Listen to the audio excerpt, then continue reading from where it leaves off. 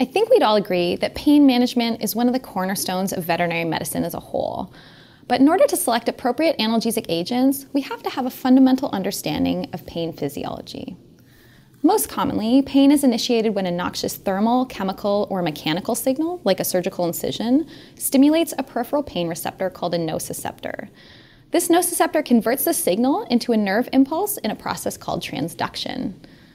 This signal then travels along the sensory nerve to the spinal cord in a process called transmission.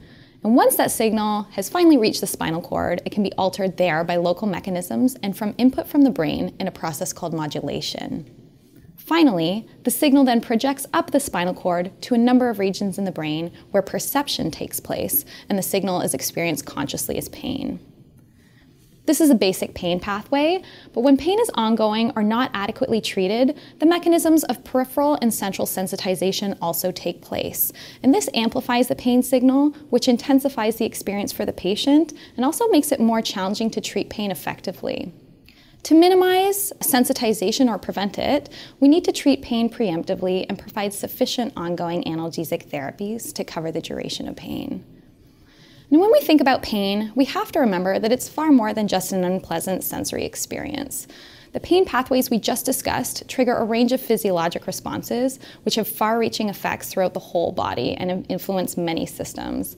And this includes the autonomic nervous system, the cardiorespiratory system, the immune system, and many others. And from humans, we also know that pain can also have adverse psychological effects, including changes in cognitive function, like impaired memory, can also disrupt sleep, and it can also contribute to depression and anxiety. So given these range of responses, it's not surprising that poorly managed pain can increase morbidity and mortality rates in the postoperative period. As we consider our approach to managing pain in a given patient, it can be helpful to consider where drugs are exerting their analgesic effects in this pain pathway. So for example, if a peripheral nerve block was performed with local anesthetic, it can successfully prevent the pain signal from ever even reaching the spinal cord, and this will dramatically minimize the need for other analgesic agents.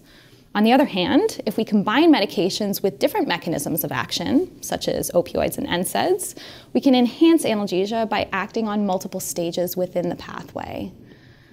By treating pain effectively, we can minimize hospitalization time, prevent a range of detrimental physiologic changes, promote the return to regular function, and most importantly, keep our veterinary patients comfortable and improve their well-being.